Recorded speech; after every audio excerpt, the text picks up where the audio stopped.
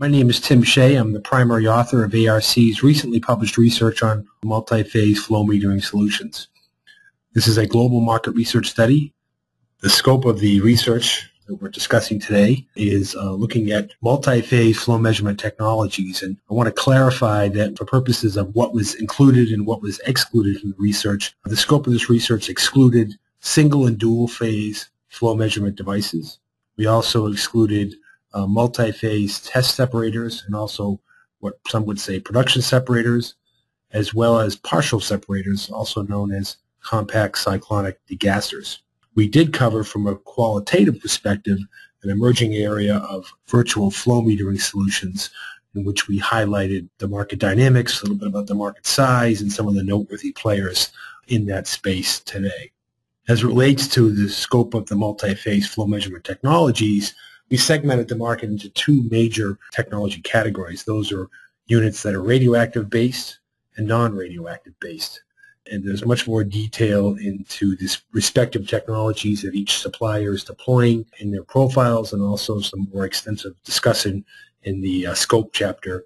But we felt that the way to really cleanly segment the market was radioactive based units and non-radioactive based units. We provided forecast also on average selling prices and unit counts in that regards.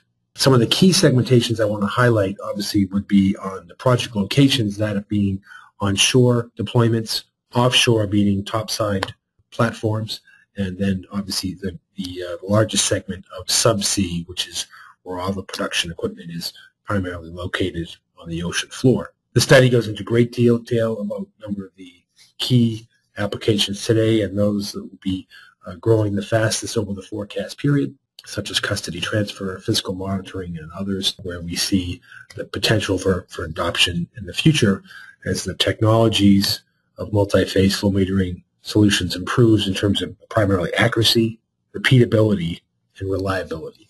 Obviously, the study itself will provide great detail in terms of the market size, forecast, along a number of key segmentations, provide detailed analysis on supplier market shares, their positioning on a number of different key segments, including project locations, applications, measurement configuration, which suppliers are providing services and which would deploy a multi-phase flow metering solution which they themselves manufacture. And so we wanted to highlight some of the suppliers that were covered in the research. And one thing I do want to say is that the forecasts that we developed for this particular study are much more robust than one would find for a typical flow measurement type of market forecast. Tremendous opportunity in this space, and we'll talk a little bit about some of the major reasons why.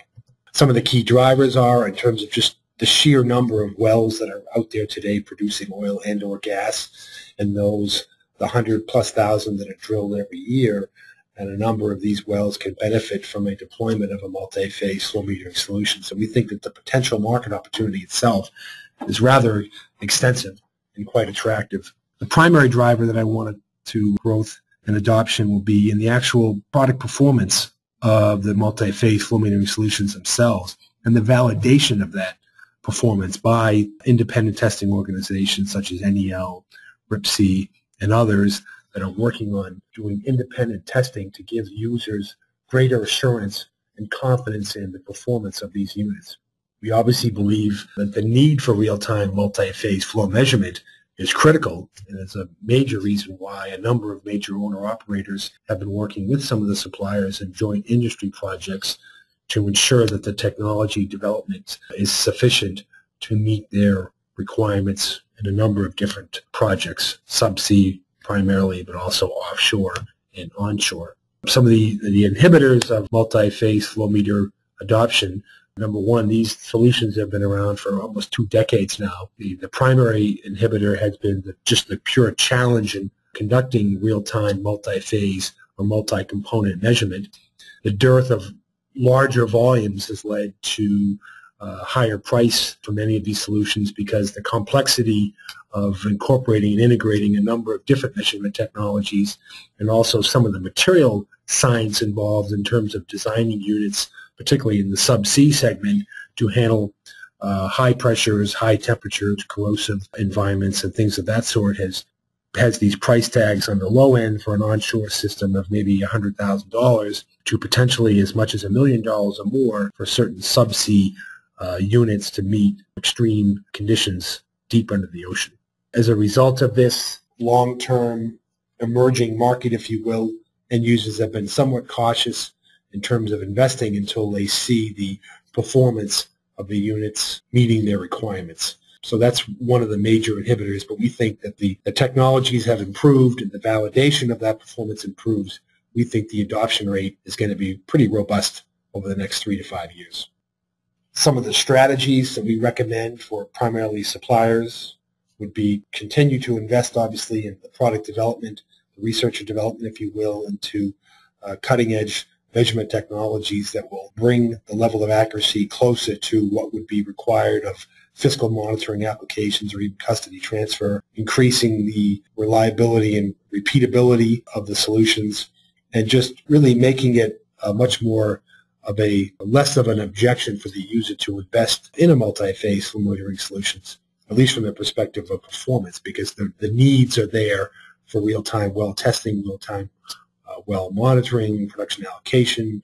There's a number of different benefits that we've discussed in great detail in the study, of which the pertinent desire to suppliers in the market today, as well as those suppliers that are considering launching a solution in the next 6 to 12 months.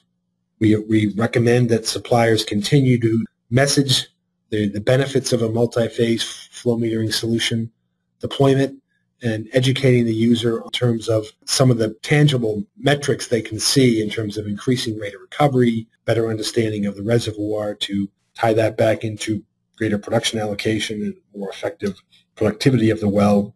And obviously we think that would lead to greater profitability as well. So basically it's about product performance, messaging, and deploying these solutions to the end user. Amongst the recommendations of end users, we've refined to work with suppliers and independent testing organizations to ensure that the solutions that they're going to test drive will be more likely than not to meet their requirements in terms of accuracy, repeatability, and reliability. And also that users should be seeking out suppliers that are willing to be long-term partners and not just someone that's looking to sell a flow measurement solution today. There's a number of different reasons why people would want to invest in some of the market intelligence, but of those of suppliers that are certainly currently in the market today or those that are considering entering in the market over the next 6 to 12 months or so to help them better understand their competitive landscape, what are some of the requirements of the user community, what are some of the drivers and potential inhibitors so that they can design effective sales and marketing campaigns designed to overcome those concerns that end users may have. This obviously is going to be used in a sales and marketing resource allocation, particularly in things like channels strategy development, how to best maximize their reach in certain markets and customer base. Obviously, we have the financial community who may be tracking a number of these companies and wanting to perhaps consider making some kind of investment in these companies, and they want to better understand the market development. What's the market potential in the future? And then we've provided some specific recommendations to end users that may be considering a strategic investment in a multi-phase flow metering solution. What are some of the factors that they should consider in that regards?